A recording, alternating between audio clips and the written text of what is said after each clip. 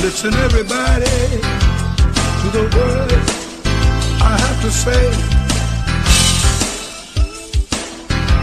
Better get ready, because the Lord is coming one day. Get ready, get ready, get ready. You better get ready, 'cause He's coming soon. Get ready, get ready, get ready. Thank you for tuning in to the Prophet Daniel's Report. This is Daniel White IV, the eldest son of Daniel White III. The intro music that you just heard is my late grandfather, Daniel White Jr., singing a song titled Get Ready. Today, my father, Daniel White III, is going to share with you news and information relating to biblical prophecy so that you can be prepared for the second coming of Jesus Christ. Daniel White III is the national best-selling author of over 20 books, including Just Jesus and The Prayer Motivator. He has spoken in meetings across the United States and in 23 foreign countries, and is the president of Gospelite Society and Torch Ministries International. Now, here's your host, Daniel White III. Ladies and gentlemen, welcome to the Prophet Daniel's Report. This is report number 316. My name is Daniel White III, here to remind you that Jesus Christ is coming back soon and that you need to be prepared. This broadcast is not about predictions, nor is it about setting dates as some foolishly have done in the past. However, it is all about preparation. First today, let's look at some signs of his coming in the news. The disciples asked Jesus Christ in Matthew 24:3, "What shall be the sign of thy coming and of the end of the world?" Jesus Christ then went on to give them and us clear signs that show us when we can begin to expect to see the coming of the Lord and the end of the world as we know it. Looking at world events through the lens of the Word of God, let's look at some headlines from today's news that point to the second coming of the Lord Jesus Christ. First up today, according to the Times of Israel, despite signals that Iran and the U.S. were working towards a nuclear deal, National Security Advisor Susan Rice said Sunday that sanctions against the Islamic Republic would remain in place until the U.S. and its allies are satisfied Iran is not pursuing nuclear weapons.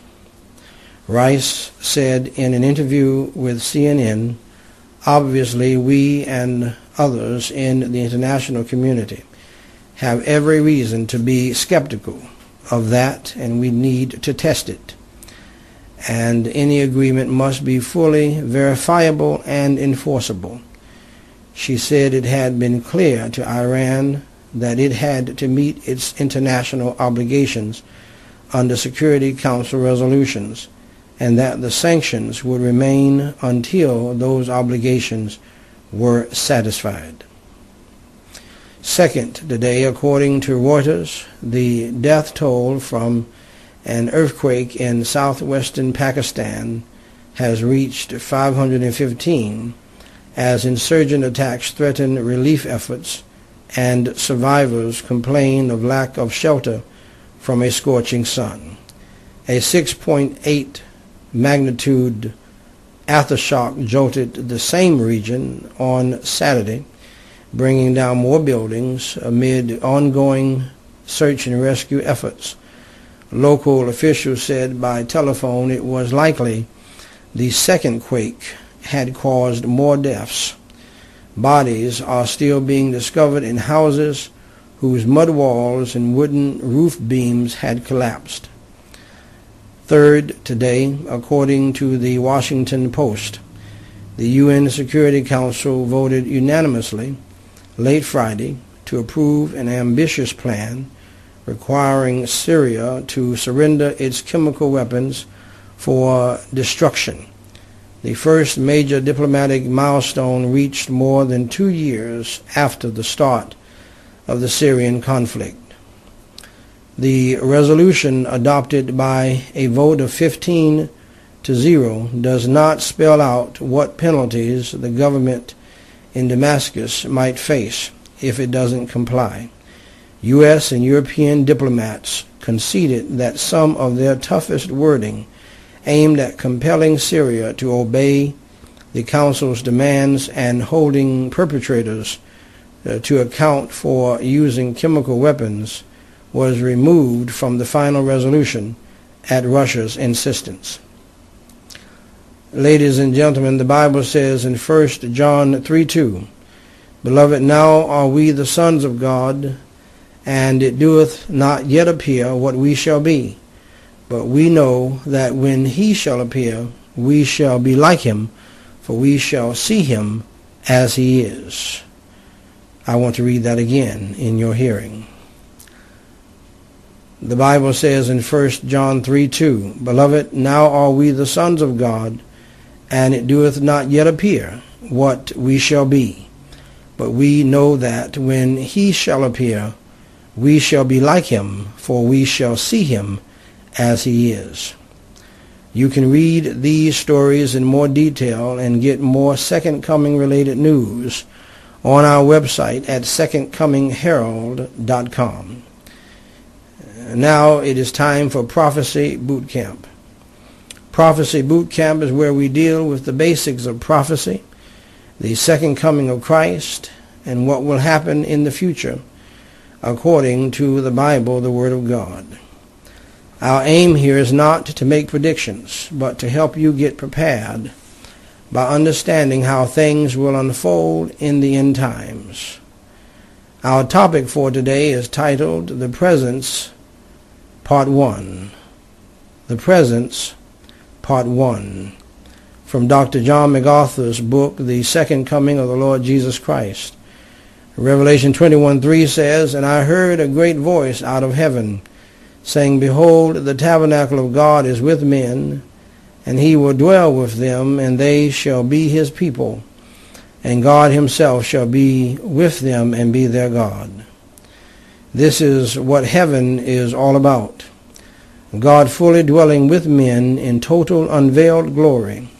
All restrictions are gone, and the three-dimensional world flies apart, enabling us to enter into the dimension of God's presence. Let me tell you something. Dr. MacArthur goes on to say, let me tell you something. The reason the New Jerusalem will be the crown jewel of the new heaven and the new earth is because in the midst of the city will be the very presence of God himself in blazing glory. Verse 22 of this same chapter says, "And I saw no temple in it, the New Jerusalem, for the Lord God Almighty and the Lamb are the temple of it." Do you know what a temple is for? A temple is to hold the symbol of God's presence. If his presence is there, there is no need for a symbol, is there? It's like the difference between having a picture of someone and actually being with them. Once you're with them, you don't need to look at their picture, do you? When we get to heaven, we're not going to need any kind of symbol of God's presence because his living presence will be there. We will continue looking at this topic on our next broadcast if the Lord tarries his coming and we live. In closing, let's consider what God wants you and I to do in light of his second coming. Jesus Christ said in Luke 19:13 to occupy till I come. Please listen to the following from Dr. Chuck Swindoll on how to read the book of Revelation. He goes on to say, when we grasp the power of prophetic truth, it will change our perspective on our everyday lives. While he was in the throne room of God, John cared nothing for his next meal, for the tasks he left unfinished in his home church at Ephesus, or for the trials and tribulations of the persecution he had endured. He didn't worry about whether or not he left the toaster on, whether his portfolio was performing, or even whether his children would ever come back to the Lord. His response leads us to timeless truths that will help us put life into perspective in the light of eternity. Ladies and gentlemen, we should not ignore the future. Events are coming that must take place. If God holds the timing and outworking of the end times in his hand, then he also controls all the events leading up to them. As the beginning and the end, he also has complete authority over everything in between. We are moving continually toward the future, and choosing to ignore the impact of his plan on our own lives will lead to frustration and disappointment.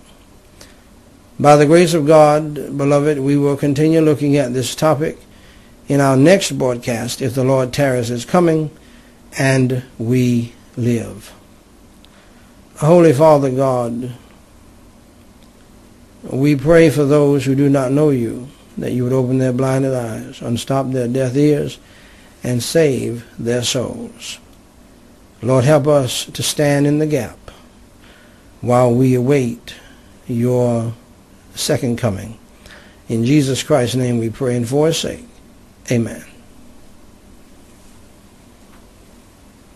Thanks for tuning in to the Prophet Daniel's Report. Remember, you can stay up to date with prophecy news and events on our website at secondcomingherald.com.